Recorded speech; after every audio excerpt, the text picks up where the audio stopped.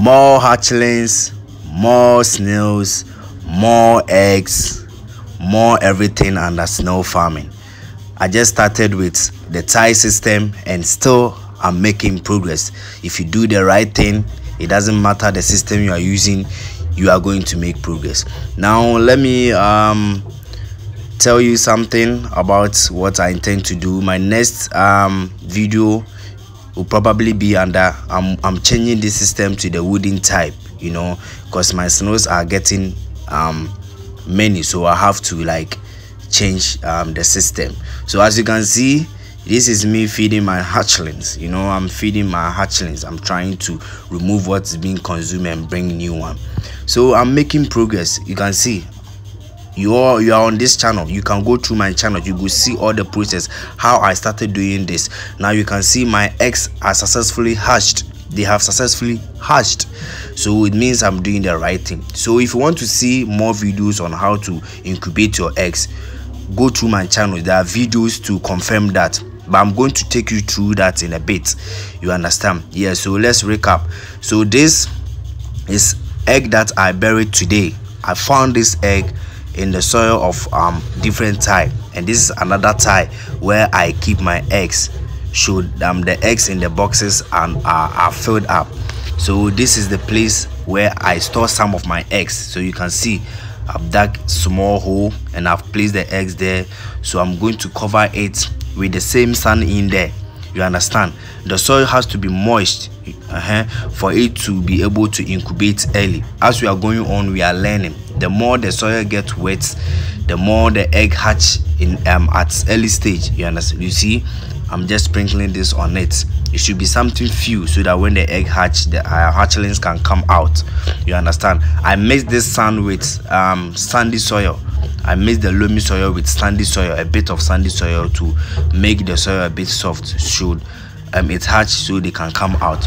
So if you have more space, you can do this. You have more tie space, you can do this. You use one for like spare, purposely for incubating your eggs. You understand? Then we move on, or you can use the box. You can use the box. You see, the box 1 2 is okay, where you find something like this. All this video is in my past videos. You can see it. I did this particular video, I did it. If you go through my videos, you are going to see it that I have done it. So if you don't have enough space to incubate your eggs, you can do something like this, whereby you find something like a medium where you put the sand in treated sand. This is the loamy soil mixed with sandy soil. Then you are going to put the eggs in. Note, once you're done, make sure you water it every 3 days. Every 3 days you sprinkle water on it you sprinkle water on it before all the egg hatches for 21 days. Sometimes it will be more than 21 days. Sometimes it will take like 25 weeks, 25 days, you understand, for it to hatch. Sometimes you can take like 2 months for it to hatch. Don't worry, just sprinkle water on it and everything will be okay. So this is how we do everything. This is a quick review on how you are going to incubate your eggs. You understand? And once this thing is hatched, once this thing is completed, in the next video coming, you will see the difference. You see how it looks here and how it looks here. You see here it looks moist because I sprinkled water on it as time went on. You understand? Then you feed in. You use oko leaves, coconuts, oko leaves, cocoyam leaves, moringa, dandelion, watermelon. You feed them with them like this is oko leaf. It gives them calcium if you don't have calcium feed. Sorry. Yeah, so you can see. You see how they've consumed it.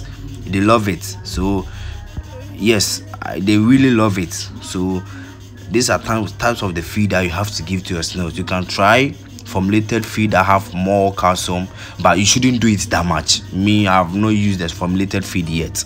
You understand? So you can see everything is very nicely here. You can see this is calcium eggshell that I have grinded. You know, I'm mixing it with the soil so they can get enough calcium. Calcium is really needed at this stage.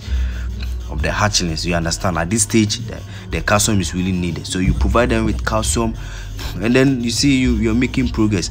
So now I'm going to move to the wooden types of snail farming. I'll be updating you on that. You have that one too.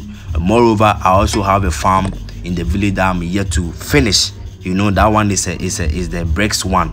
So you see, I not just start all of a sudden and then entered into snail business. Now I've become perfect in it, or let's say I'm learning. I'm still learning. I'm still perfecting it. But what the knowledge I have now, it's plenty. It's enough for me to start my business.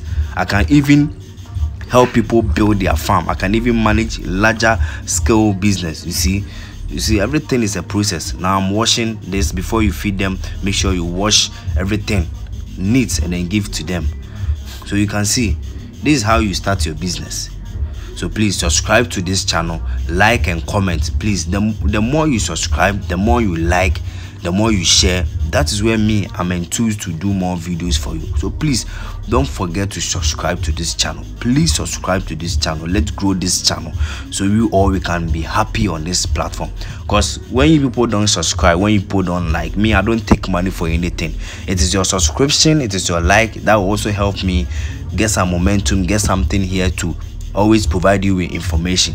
You understand? I can choose to just keep my videos to myself, my practice to myself, and not show anybody here. You understand? But this is business and people have to be enlightened. So please keep on subscribing, keep on sharing. You can also contact me if you need my number. Just comment.